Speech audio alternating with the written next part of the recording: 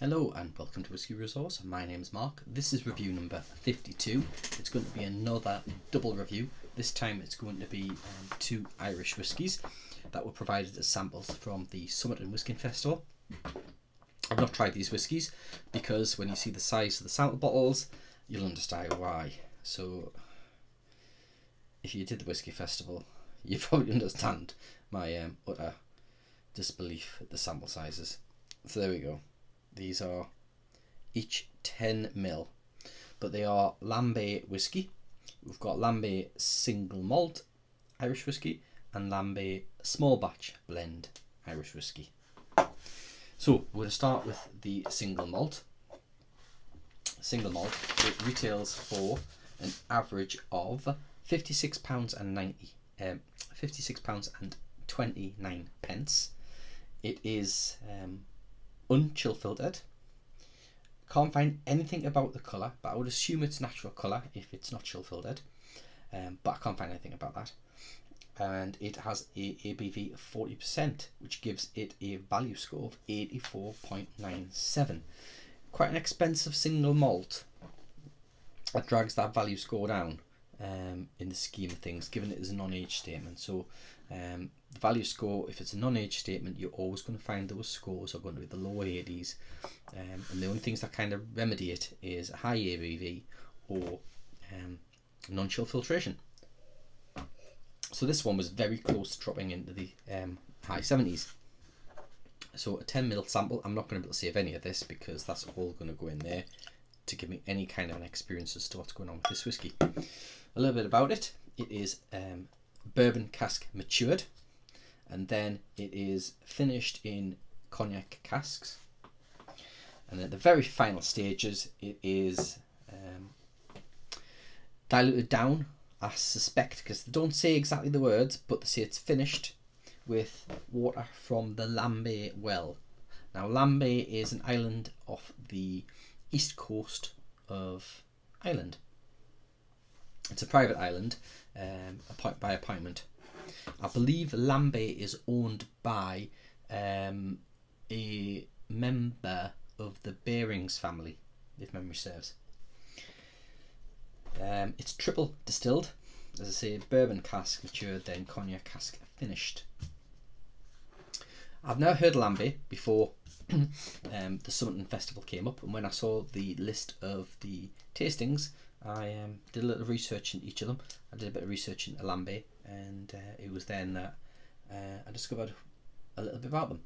They only really do three whiskies. They do the two that I'm reviewing today, the small batch and the single malt, and they also do a cask strength version of the small batch blend.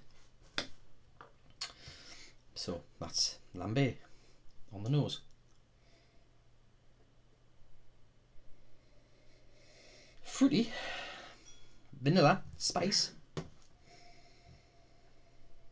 The fruits, berries and citrus is the main kind of fruits that I'm getting off that one.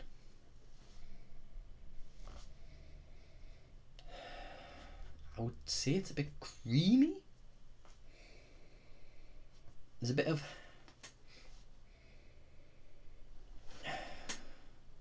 some aniseed. It's a bit aniseed.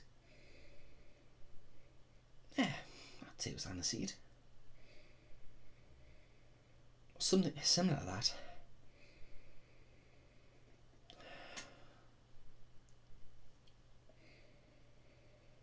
No.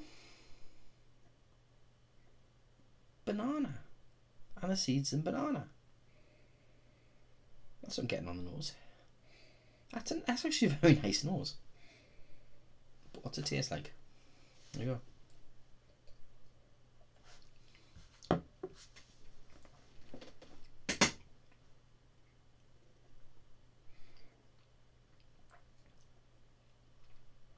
Creamy, fruity, spicy. A little bit of baby sick.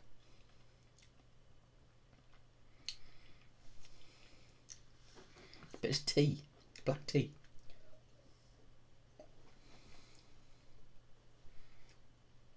Red berries is the fruit. A little bit of citrus,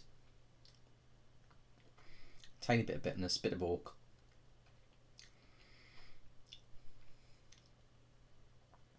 Bit of barley.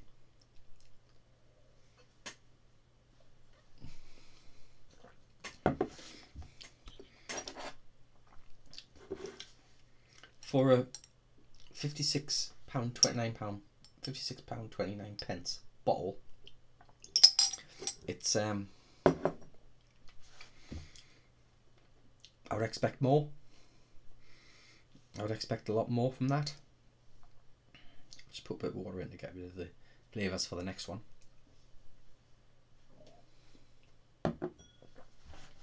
I wouldn't buy a bottle, not at that price. There's nothing wrong with it, but there's nothing that jumps out at making it a memorable whiskey. It's not one that I would feel if I had, I'd want to pull out often, because it's not memorable and it's expensive, and I wouldn't want to just start having sips of a whiskey that I wasn't going to enjoy. I'd be fearful that I'd be leaving it for a bit more of an occasion to pull out, and it would be a bit of a letdown, if that makes sense, for the price you pay. It's not bad, but there's nothing amazing that kind of jumps out at me and says that that's a £56 bottle. When I think about what I can buy for £56, I could buy a couple of really good bottles for that straight away. So it is a bit of a disappointment. So with a value score of 84.97, it doesn't even meet the value score, unfortunately. I'm going to have to give this an 83 as an overall. There's nothing particularly bad about the flavour, it just doesn't live up to the price, unfortunately, Lambay. It's a shame. So on to the next one, which is the small batch blend Irish whiskey. So turn over my sheet. This one has a lower retail price of £35.63. That's more like it. If the single malt was priced at that, you'd be looking at a slightly different proposition. So £35.63. Again, we don't have an age statement for it. It is non-chill filtered, which is really good for a 40% ABV, so they do need to be commended on that one, and they do state that on the label.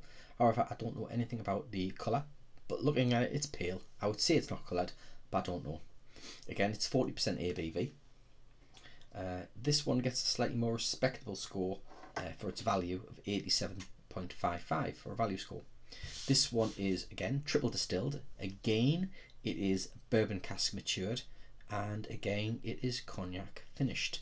The difference between the small batch blend and the single malt is this is an Irish whiskey, so it is a blend of malt and grain.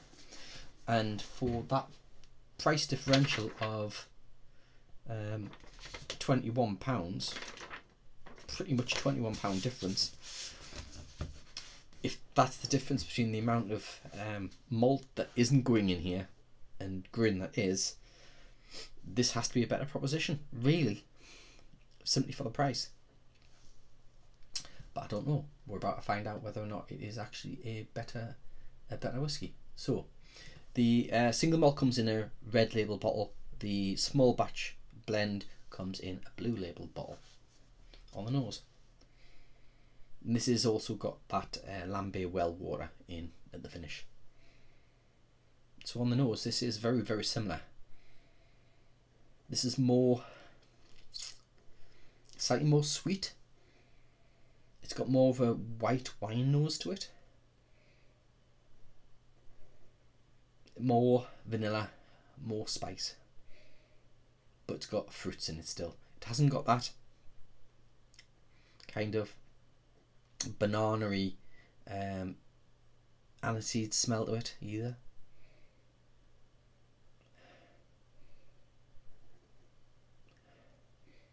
Yeah, it's more of a citrus. This is more of a bourbon influence, this one.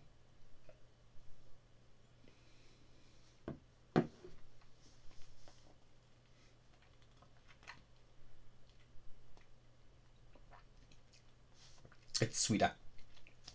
It's more vanilla. It's more pepper. The fruits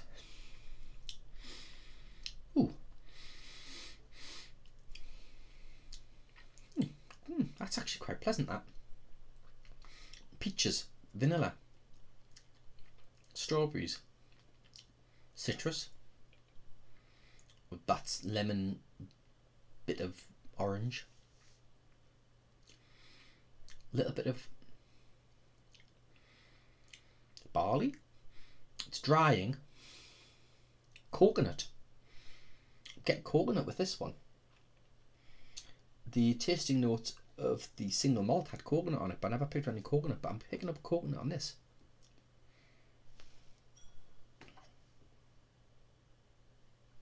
Weird.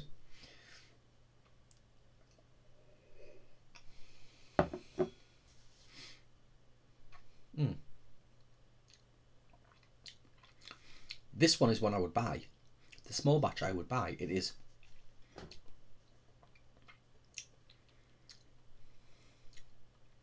that coconut that I'm getting.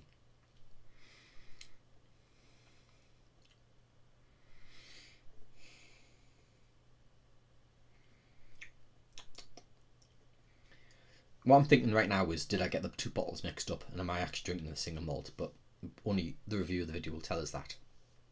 But I don't think so. This is rather nice, this one, and I think it's the grain that's adding that extra flavour profile.